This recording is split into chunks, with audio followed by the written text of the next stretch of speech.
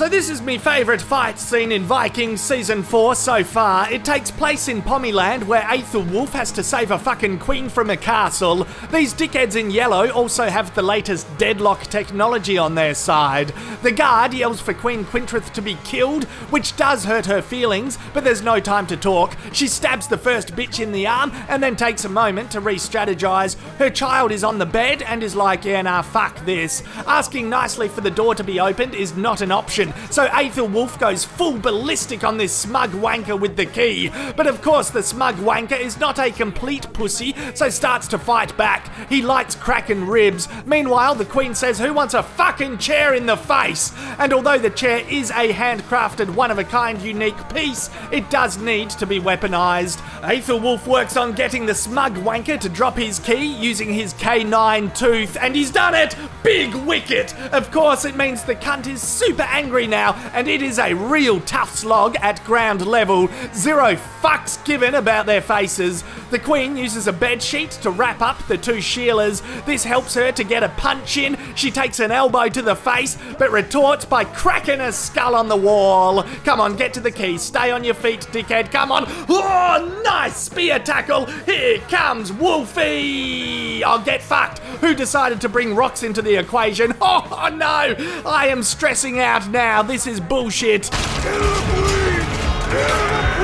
Yeah, nah, shut this fuckhead up already. I'm not kidding, the idea of a rock falling on me brain makes me bloody anxious. No, no, no, fuck yes! The old switcheroo. Well played, Wolfie, now he's got the bloody key. This Sheila goes after the child, so Quintrith gives her a whack, using the handcrafted, one-of-a-kind, unique piece chair leg. Oh, but she just can't get the KO. Aethelwulf is working on his cardio. The Queen wins back her chair leg and opens up a brutal fucking can of Middle Ages whoop-ass, but these bloody Sheilas never seem to die. Aethelwulf has a massive stitch. Fuck. Choking, choking, flailing and choking, jogging, more choking, a super long suspenseful lingering edge of your seat, nail-biting door shot. Come on, there it is, and you are fucked. God save the Queen.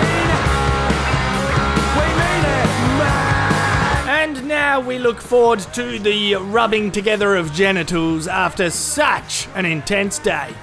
And now we crash into me face. That is a fucking perler of an action sequence, that one. It's a good 4 or 5 minutes long. I tightened it right up for that video. If you're not into Vikings, check it out. It's good shit. I know a portion of you are the Game of Thrones fans, so, and I know you know that I am as well through comments and conversations.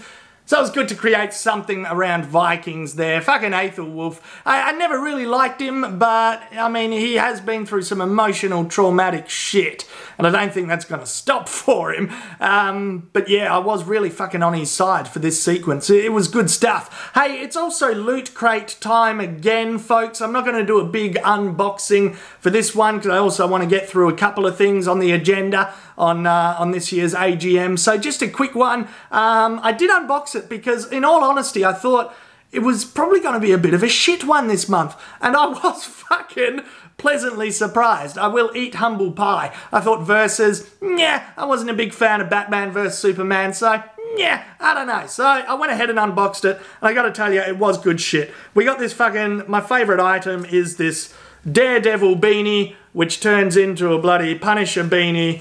Fucking reversible. You know you're going to see me wearing that in future videos. I got this shirt as well, Star Trek. You got Spock. It's like vintage style looking poster. It's very adult. It's very adult, this one. We got Alien, little Alien. I guess that's Alien vs Predator. And then there is Superman vs Batman in the form of a little wallet there. Very adult. Comic book, Harley Quinn, to do with Suicide Squad coming up. So it was actually a fucking ripper, this one. Anyway, next month is Quest, and it's going to include Vikings material. So, yeah, if you want to get in on that, the URL is below, lootcrate.com/AussieManReviews. 10% off if you use the code AussieLoot. You got Vikings, Harry Potter, fucking Uncharted, the game, and Labyrinth, which is fun. Also, I've got one up if you're more of a gamer. I'm only going to do one unboxing a month or mention it kind of once a month in videos. So I might rotate between Loot Crate and one up. But if you're more into gaming merchandise, which I know some of you are big gamers here as well, there's a one up URL below in the video description too.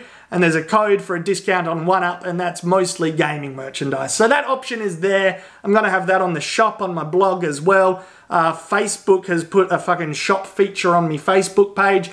I am working on some custom Ozzy Man merchandise, which I also want to roll out in a fucking email list eventually. So join me email list. If you don't do any of this shit, my email list actually means a lot to me, because that's kind of it's going to become a good little form of communication, which I will start to do monthly.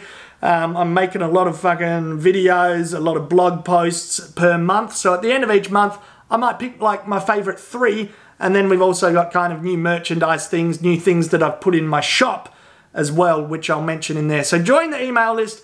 That link is in the fucking post description as well. I think that's pretty much it on the agenda. Game of Thrones coming up. I will be reviewing it weekly, Tuesdays, probably late Monday night earliest, but that requires a lot of fucking Red Bull.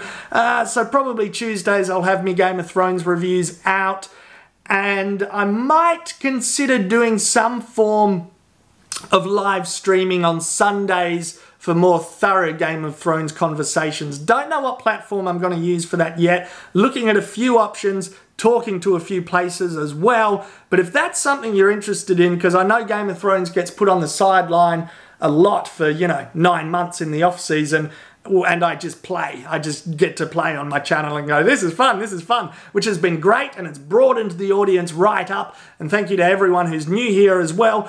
But for the TV film fans, if you want some kind of, maybe I'm just calling it the Sunday show, like a live streaming thing, or we can break shit down more thoroughly, especially Game of Thrones weekly, let me know your thoughts on that too. Okay, that's everything. That's definitely everything. Have a good weekend, folks, and I will see you soon. Thanks for everything. You're fucking legends. Catch you later.